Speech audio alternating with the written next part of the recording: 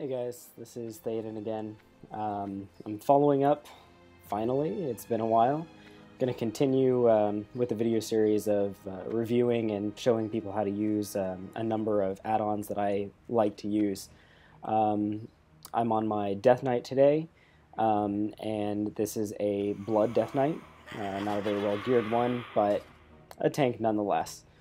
What I'm going to be talking about today is the Tidy Plates add-on, and specifically Threat Plates, which is an extension to Tidy Plates.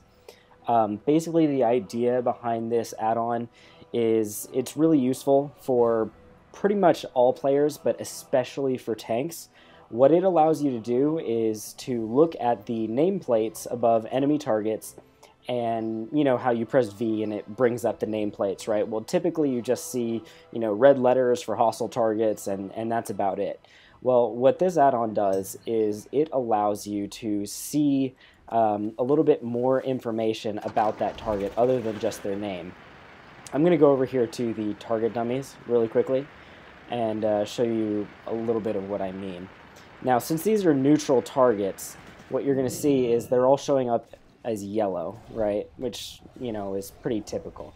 However, if they were to be aggressive targets, those nameplates would be red, and if they were friendly, they would be green. Some of the other things, though, that Tidy Plates gives you is, as a tank, you're allowed to see visually how much threat you have on a given target at any one time. If you've got high threat, the nameplates will be kind of a green color. If you don't have, you're starting to lose threat, it'll be yellow, or if you don't have any threat at all, it'll be bright red.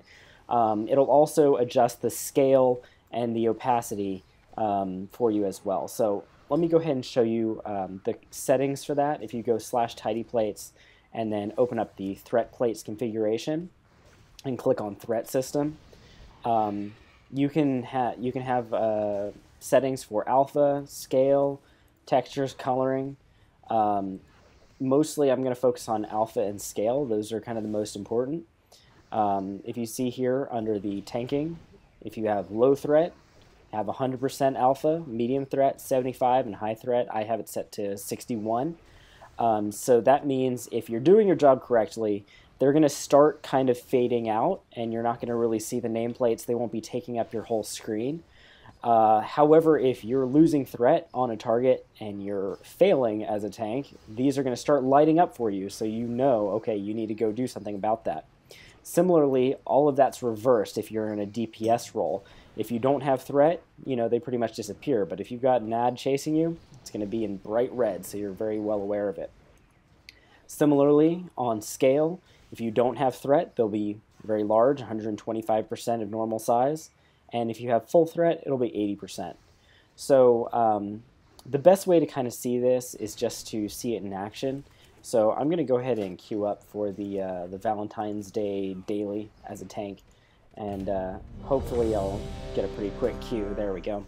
I wouldn't be able to do this if I were on a DPSer. It'd take 15 minutes. So let's get in here and you'll see what I mean. In this particular instance, since it has like the 3 separate mobs, there's gonna be a point at which I do not have aggro, and I do have aggro on multiple targets. So it'll be a little bit easier to see what I'm talking about here. Alrighty. Gonna go ahead and get this started.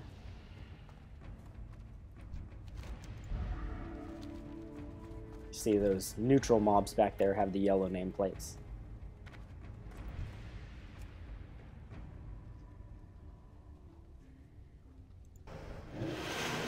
Alright, here we go. You saw it started off red there because I did not have threat right next to him. Now I'm green. Now this one's coming up next to me. Now I've got threat on both, which is good.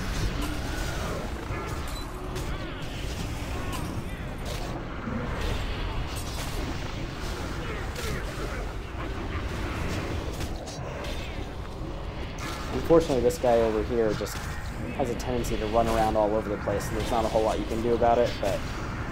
Oh, see, he just turned red, lost threat to that pet. I think they forgot to turn off their pet aggro. But anyway, as you see here, now that I'm actually holding threat, mostly, and doing my job correctly, the nameplates start to kind of disappear and get a little bit smaller. So, quick and painless, but if I didn't have any nameplates up at all, it would be a lot harder to know, whether or not I have threat on any of those targets. So, specifically, if you're going to be raiding in our guild, or any guild for that matter, I would highly, highly recommend picking up that add-on.